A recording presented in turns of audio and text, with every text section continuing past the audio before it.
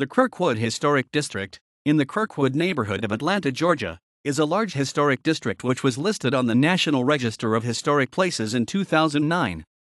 The district included 1788 contributing buildings, a contributing structure, and 3 contributing sites on 850 acres, 3.4 square kilometers. It includes the Kirkwood School, 1906, designed by Bruce, Everett, and Hayes, which was already separately listed on the National Register. The district is roughly bounded by Memorial Dr, Montgomery St, Hosea Williams Dr, Rogers St, CSX RR, and city limits.